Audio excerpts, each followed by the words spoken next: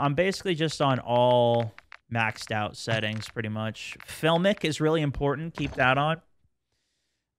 Because otherwise you'll see like little grainy dots all over the place. I keep the anti-aliasing up.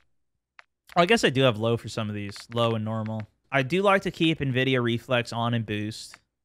Make sure you have all these off. Depth of field, motion blur, all that stuff you want off. 110 affected, narrow. Just decrease the camera shake.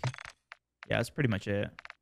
Whatever gives you the frame rate, though. But the one thing I would keep is I would keep Filmic. Oh, and the NVIDIA, this too. NVIDIA image scaling.